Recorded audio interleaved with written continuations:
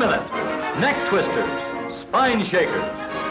Rides like this are a lot of fun once in a while and for some people. But few of us would like to do very much traveling over the waves of a roller coaster. These are only a few of the devices that man has invented to give himself a thrill and a pain in the neck. Sudden ups and downs are all right in an amusement device, but automobiles haven't much use for them. The automobile engineers know that in our motor cars, we want comfort and a smooth, level ride. Even when we want to travel on the level, the ups and downs, the waves in the Earth's surface, complicate the problem of getting a smooth, comfortable ride. The bumps and dips in the Earth's surface over which we travel have been reduced. Great progress has been made in leveling and smoothing out roads and highways. But automotive engineers have long known that all roads can never be made perfectly smooth.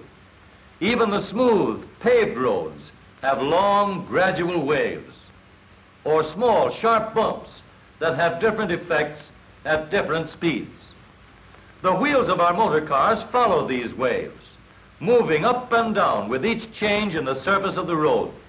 So, to give us the smooth, level ride we want, engineers knew that the smoothing and leveling would have to be done by the motor car itself. Between the moving wheels and the passengers, some sort of a bump leveling device is needed. Let's see for ourselves the method by which the engineers have approached and solved this problem.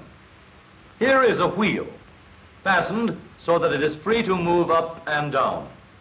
The wheel rolls on a moving belt, rising and falling whenever it strikes a bump. A platform, fastened solidly to the wheel, carries a tracing pen, and when the wheel moves up and down, the tracing pen draws a line which shows the movement of the platform. To get a true picture of the up and down movements, the tracing paper moves at the same speed as the moving ground belt. We'll start the model running. Now, the traced line gives us an exact picture of the up and down movements of the wheel and platform. Let's see what happens when we use more speed.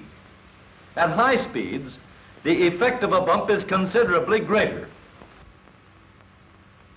In slow motion photography, we can see that the wheel climbs the bump and bounces into the air. Of course, this jolting is passed on to the platform.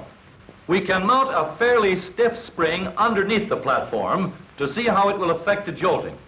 Now, let's watch it in slow motion photography.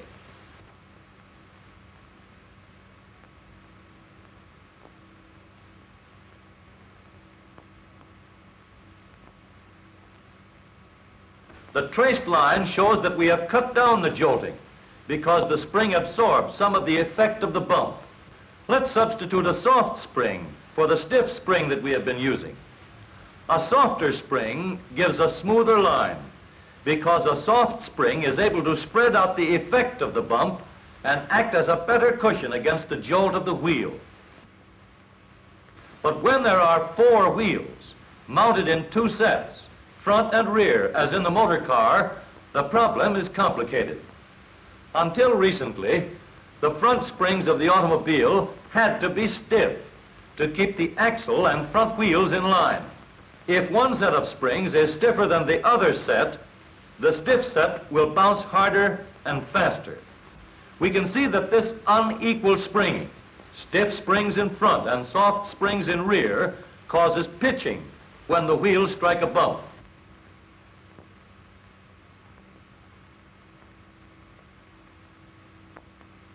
The traced line shows this clearly. The only way to eliminate this unequal springing and make the front springs soft is to give them only one job to perform, the job of absorbing bumps. Suppose we replace the bouncing axle with a rigid, immovable beam. Now the wheels can be fastened to the beam by 2 parallel swinging arms. The wheel is pivoted so that even when the arms are tilted by a jolt or bump, the wheel remains vertical and in perfect alignment. And so now, in place of a stiff spring, we can use a soft spiral spring to absorb the jolts and level out the bumps. Since the rigid beam and the swinging arms keep the front wheels in line, there is only one job left for our springs to do.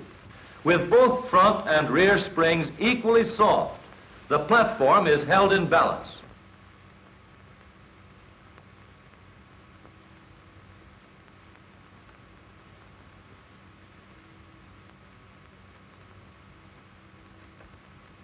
But now that the front and rear springs are soft, we have another problem.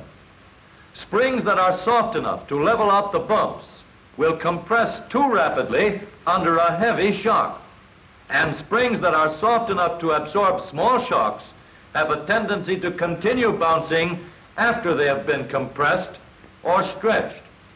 So to help the springs absorb heavy shocks, we can slow down their action by means of shock absorbers. The shock absorber acts like a brake in delaying the movement of the spring, and it prevents bouncing when the spring is compressed and then released. We can make the severest kind of test to see whether we have a method that will really iron out the ups and downs. We'll use a lot more bumps of different sizes, and we'll run them under our wheels at full speed. Now watch the traced line. The traced line seems to be pretty smooth. Let's watch through the slow motion camera and see just what's happening. No more pitching, and the soft springs with their shock absorbers spread out the effect of any bumps that they can't completely absorb. Of course, in actual practice, where strength and safety are of maximum importance, engineers have made use of these same bump-absorbing, road-leveling principles with a much stronger and more durable construction. The front wheel is pivoted so that it can be steered in any direction and is mounted on a strong, upright arm. The upright arm is fastened to the rigid, immovable crossbeam by means of two parallel swinging arms. The swinging arms and the rigid crossbeam do all the work of keeping the wheels in perfect alignment. So the genuine soft knee action spring has only one job to do: cushion the bumps. A double action shock absorber controls both the compressing and stretching of the spring as it absorbs heavy jolts.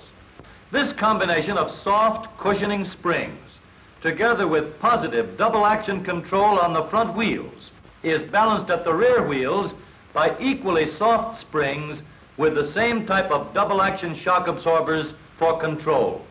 With soft, balanced springing, held under positive double control, the smoothing and leveling of roads is done by the motor car itself. The pitching and the ups and downs are eliminated. Here is a real test on a full-size scale. That pipe sticking up from the top of the car is a giant tracing pen. The sky itself will be our moving strip of tracing paper. And this tank of skywriting smoke will take the place of ink. The car rides smoothly over the waves, while the wheels do all of the pounding. Watch the traced line. And so, the pain in the neck has been taken out of ordinary driving, giving a truly level ride over any bumps on city streets or on country roads.